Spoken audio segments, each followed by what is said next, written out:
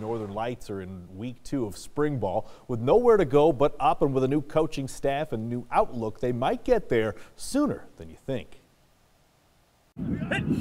Spend enough time around the new-look MSU-Northern football team and you learn a few key themes. We always talk about continuous effort, continuous improvement. Give continuous effort and continuous improvement. Continuous effort and let the score take care of itself. And eventually the score is going to take care of itself. That's the simple mantra of first-year head coach Andrew Rowland and his staff. Don't focus on winning, keep working hard and keep improving, and eventually the wins will come.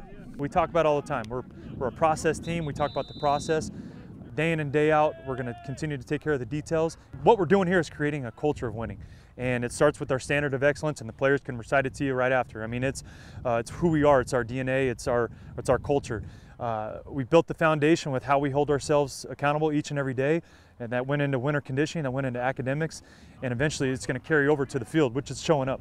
It's a change of pace for the Lights, who have only won 2 games in the past 3 years, but the results are already starting to show after 1 week of spring practice.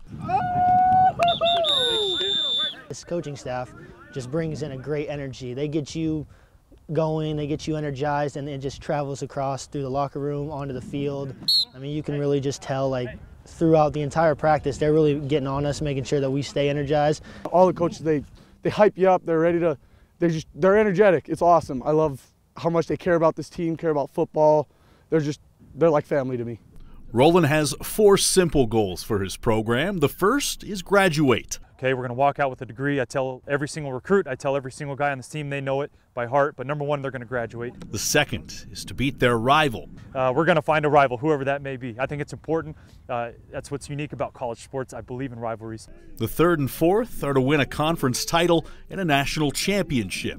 Those last 2 goals, probably nobody in, even the city of Havre or the state of Montana believes that it's going to happen, except for these guys out here in our coaching staff. And so, but again, that's about the only time I talk about winning or losing. The rest is taking care of the process, and the score will take care of itself. Let the score take care of itself. And eventually the score is going to take care of itself.